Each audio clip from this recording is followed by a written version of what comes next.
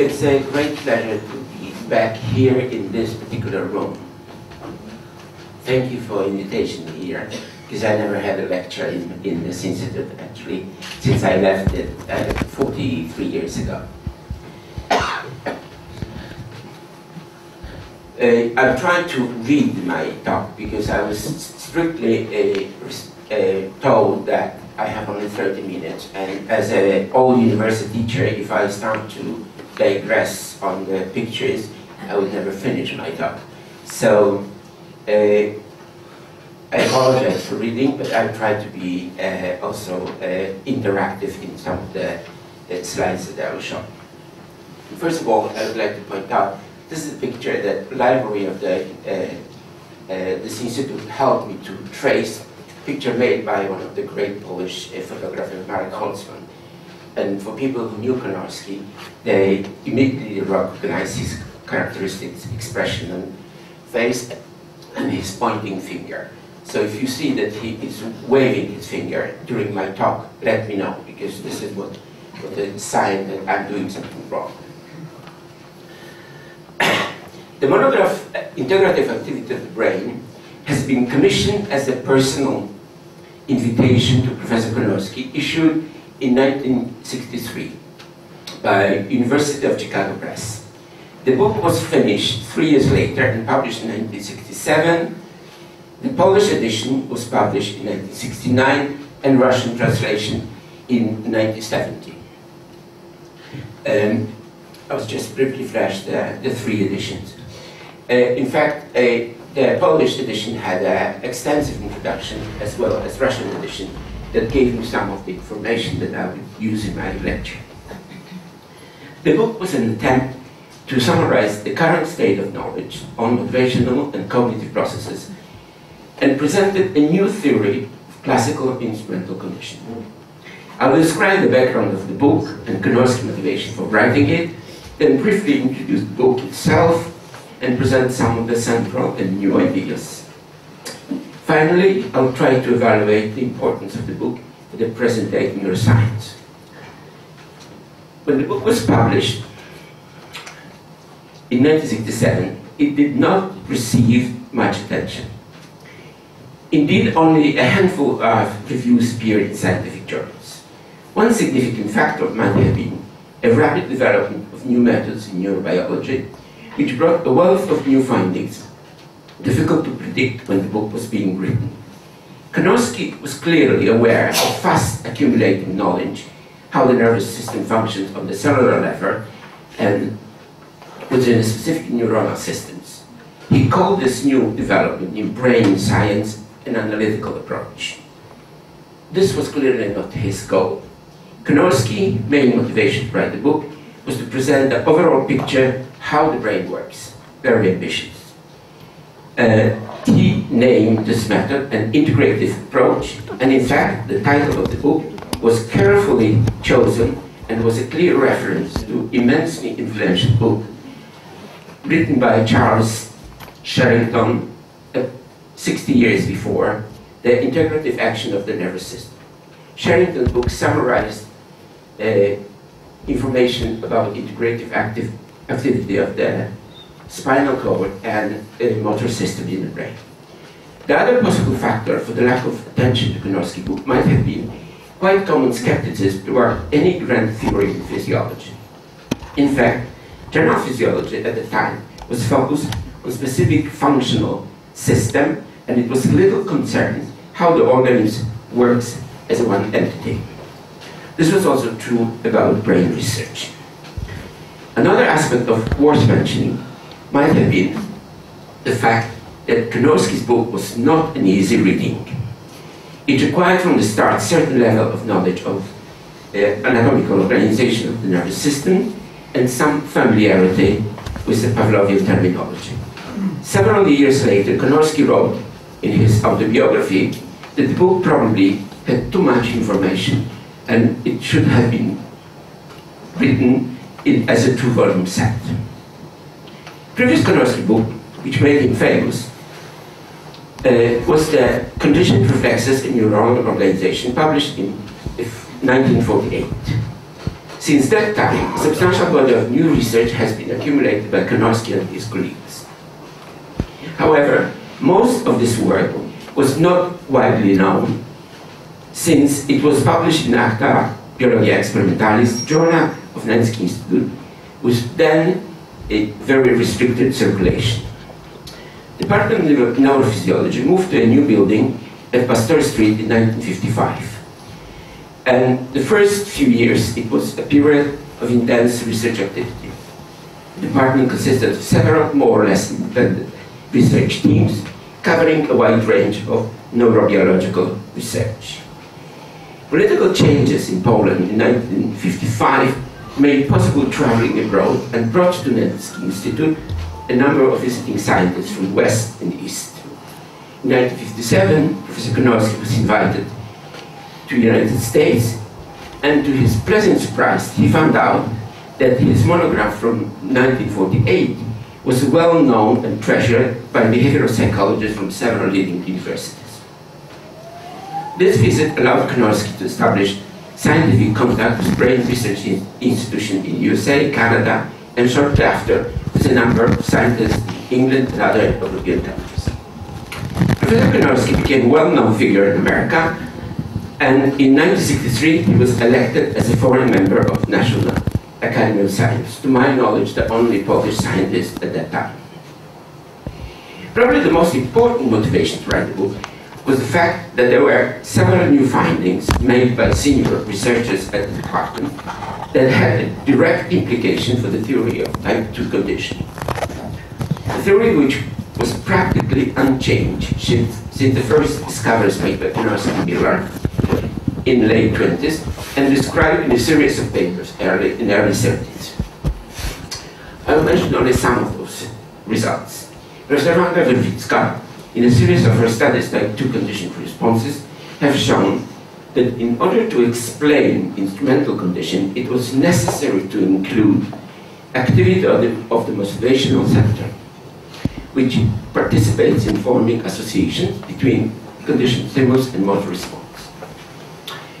When such association is established, activation of the center would elicit a conditioned response, while lesions of the center will make it impossible or very difficult to form new responses. Professor Werwicka was able to localize motivational centers for hunger and thirst in the lateral hypothalamus. I should mention she worked with unusual animals, the goats, and when I first appeared as a student in this institute, there were several goats on the lawn of the institute with some strange electrodes sticking out of the brain. Then the second important finding was came out from the work of Stefan Sołtysiak. Experiments of Stefan Sołtysiak suggested that motivational centers in hypothalamus have two independent centers, or as he called it, hunger and satiation center. The hunger center was responsible for motivational drive, and satiation center was responsible for consummatory response. So Sołtysiak showed in his experiment that activation of the drive center by direct stimulation would elicit a conditioned response, while the activation of consummatory center was induced by presentation of food reward. The next important discovery was made in the laboratory of Elżbieta Jankowska and Teresa Górska. They found that afferent input from the movement dog paw was not necessary for acquiring and performing the type 2 conditioned response. This finding were a serious challenge to original theory of Konorski-Miller, suggesting that association between cortical centers representing movement and conditioned stimulus was the basis of acquiring type 2 conditioned responses. In the light of those new results, it was clear that explanation of type 2 instrumental conditioning needed major revision. Likewise, new findings on the organization of motivational centers in the hypothalamus called for a revision of traditional view of the reward and punishment in classical and instrumental conditioning. At the same time, Konorski was very aware of what was going on in modern neuroscience. There was a new set of data coming from laboratories using single unit recording in the visual cortex. Those were first started by Bergen and then later developed by David Hubel and Torsten Wiesen.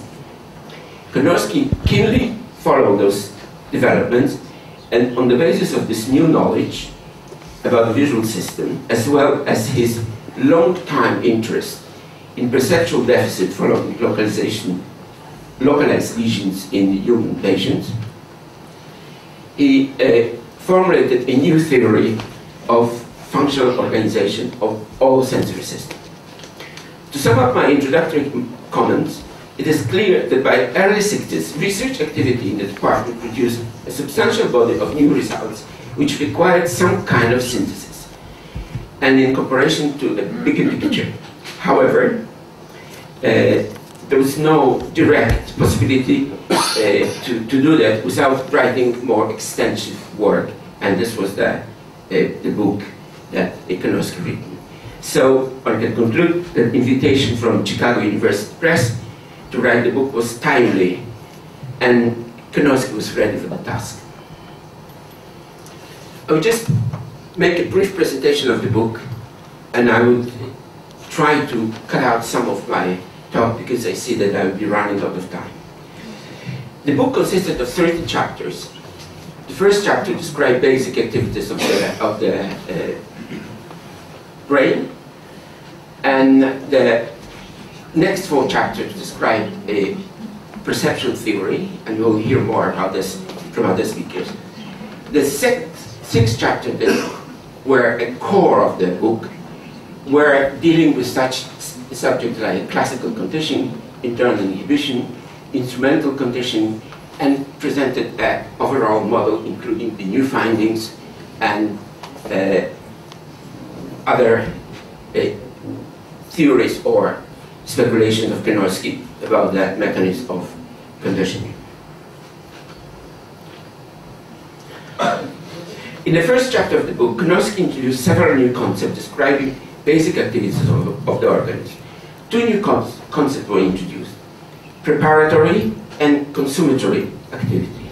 The first form of activity consisted of behaviors that provide organisms with necessary stimuli and allow avoiding harmful and unpleasant stimuli. The second form of activity is a reflexive, unconditioned response of the organism to presence of biologically important stimuli like food or pain. Both preparatory and consummatory activities could be either preservative or protective. This created a quartet of different reflexes that Konorski described in detail. An example of preservative alimentary activity, I think I have, was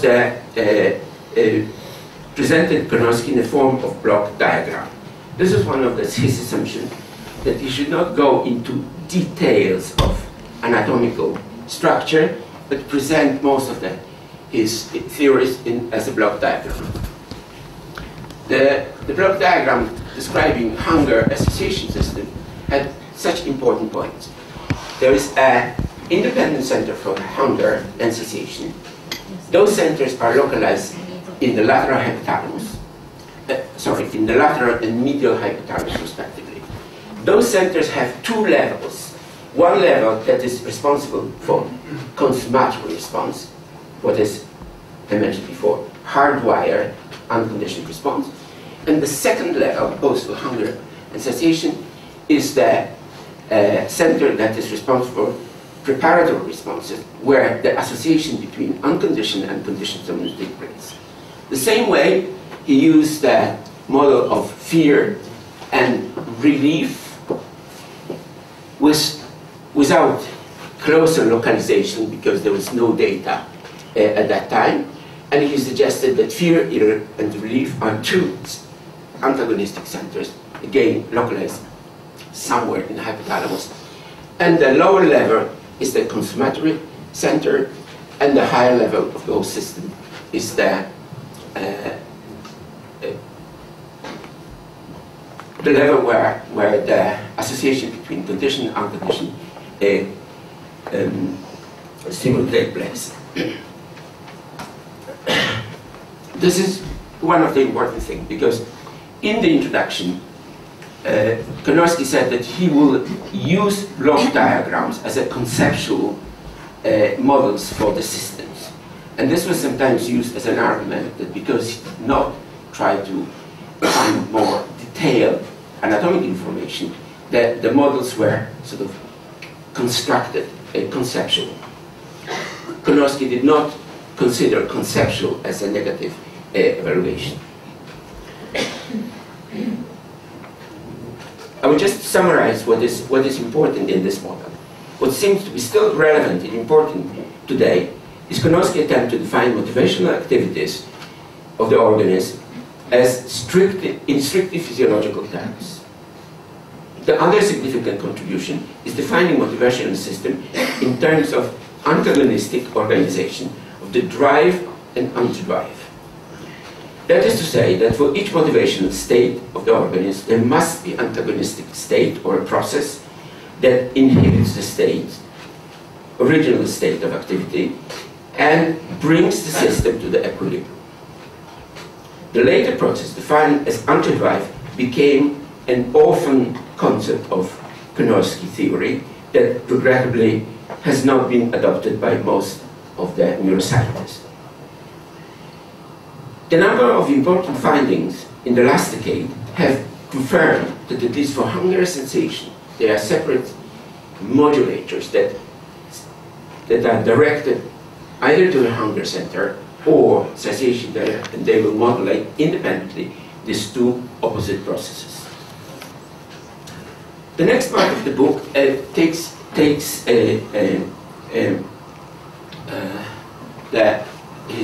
describes his most developed theory of agnostic units. We'll hear more today, so I'll be short about this part of the book. In my opinion, this is the boldest and most, I would say, visionary part of the book, where he described the organization of sensory system and extends information that was obtained at that time by other researchers on the visual system to all other sensory systems.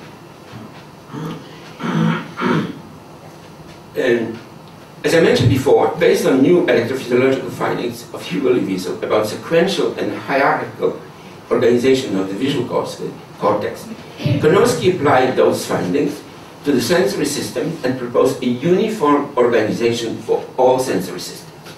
The core of this model was the separation of transit units, which are elements of sequential processing of sensory information, from the gnostic units, which represent biologically meaningful stimulus patterns.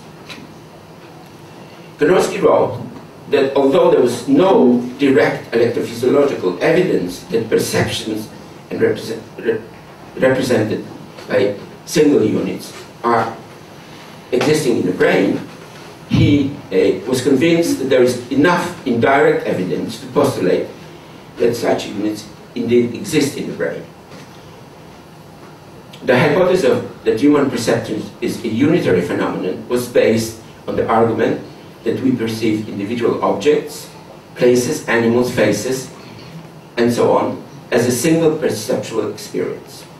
And only with additional effort, one can detect elements which comprise those perceptual items. In the next chapter, and I will just show briefly, those are the categories of visual gnostic units. It means that functional elements that represent particular perceptual objects. Now I understand why you say a goat. Hmm? Now I Goat. understand Yes, the goat. you see the goat. It was the animal of the house, like dog or cat. So he systematically shows, it goes through all perceptions in vision, audition, somesthesis, and kinesthetic, and in fact in emotions, which notice he introduced it as a perceptual object, and presented what we called the conceptual map of gnostic units. As you can see, there is no relation of the size of the gnostic units to the size of the cortex. There is no relation between exact position of those gnostic fields, that means the fields that contain gnostic units, to the Brodmann cytoarchitectonic map of human cortex that was already almost 100 years old. I modified a little bit this slide from the book, adding the shade of color to the primary sensory areas and association areas. But as you see, in yellow are visual gnostic units, in green and light green somatostatic gnostic units, auditory are in the bluish color, and in red kinesthetic units. What I think is important in Konorski theory is that Konorski pointed out, in contrast to the other sensory system, kinesthetic gnosis is based on stimuli produced internally by integrated patterns of movement. The other unique trait of Konorski analysis was a central position of language in sensory systems. Konorski made it very clear that language is a specific form of human behavior, and that sensory aspect of language must have specific representation within each of the sensory systems. This implied a hemispheric lateralization of gnostic categories involved in perception, in generation of speech, in writing, reading, just leaving the other hemisphere for non-verbal associations. The next figure that I would like to show, is Konorski reviews in 2 chapters all possible sensory associations, and he presents this review in form of circular diagrams where he takes careful visual gnostic fields and looks at all possible association with auditory, somatosensory, sensory, and kinesthetic gnostic units. So those are associations between gnostic. Here I would like to just add as a little comment. Having theory of the gnostic unit made possible to look at the association as a relation between the gnostic elements. So then one can look at all possible connections between one sensory system and other sensory system.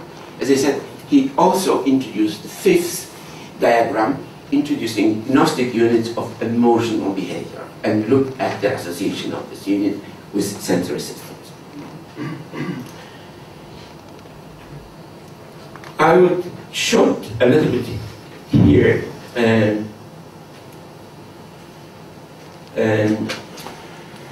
this part, because we will hear from other speakers about that sensory. 5 minutes. 5 minutes. Well, then I will be really very short. The next chapters, the next 6 chapters, consist the core of the book, as I mentioned. There are very detailed discussions of the classical condition, internal inhibition, defensive and elementary instrumental conditioning. So Konorski goes systematically through all the previous literature and brings the new data from the laboratory to construct the final model, which is very important in understanding of his new theory of the instrumental condition.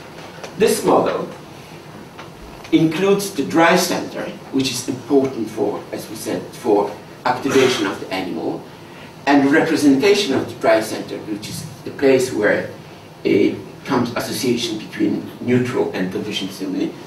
But in order to explain the choice of the instrumental response, he introduced a concept of central motor behavioral system. And I would like to read this because it's extremely important aspect of his theory. Konorski introduced a new concept of central motor behavioral system that includes all behavioral, innate, and acquired movements of the organism. Those are movements that are at disposal of the organism at a given period of time. It means that they will be enriched by the experience. There were two major implications of this model. One, that only those movements can be instrumentalized which are mediated by the central behavioral system, that is, movement performed by organism itself. And the other implication was that the given motor act has unitary character. No perceptual feedback is needed to perform and condition this movement. This again is against the previous theory that, of the instrumental conditioning, that association are formed between motor representation of the movement and sensory stimuli. Again, I would like to point out one of the chapters which is very important. The chapter, the 12th chapter, one of the last chapters of the book, is dealing with complex subject of transient memory. Konorski and his collaborators studied this problem for many years. They developed special tests for studying transient memory in dogs and monkeys and made a significant contribution in search of brain structure involved in this form of memory. Regrettably, much of this work has been forgotten or misunderstood. Unlike most of the researchers of his time, Konorski believed that process of transient memory were not related to an initial unlabeled phase preceding the consolidation process, forming permanent memory. For Konorski, the major function of transient memory was to maintain temporary traces for their immediate utilization. Transient memory traces need not to be consolidated, according to Konorski. In fact, they appear and disappear depending on behavior demands. One such common demand is planning behavior, where transient memory provides program for future tasks. Konorski called this function a prospective memory.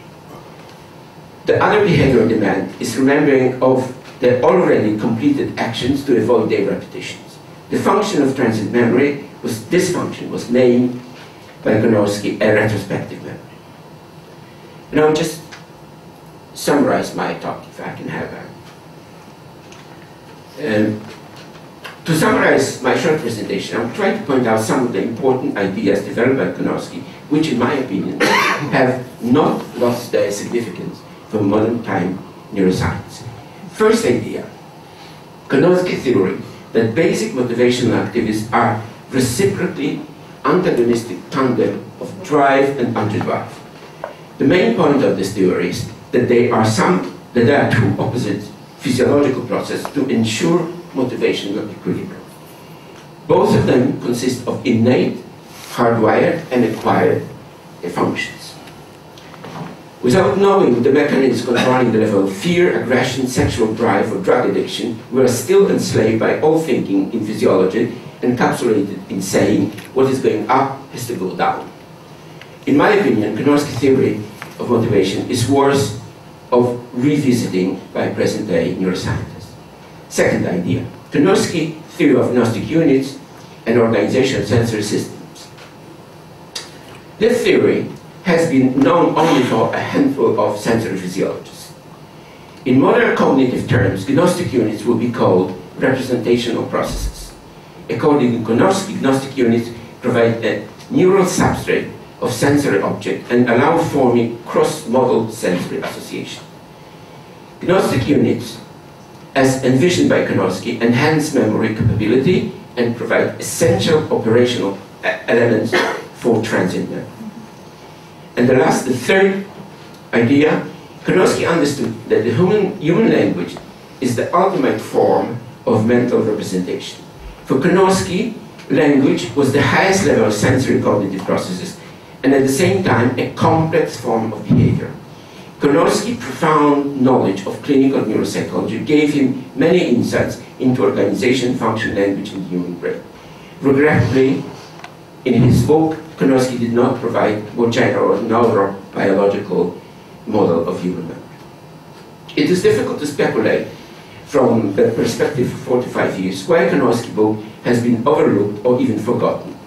Perhaps it was the conceptual nature of his theories as well as almost complete lack of anatomical data in his blog's diagrams. And this might have contributed to negligence or forgetting of this book or the models he presented.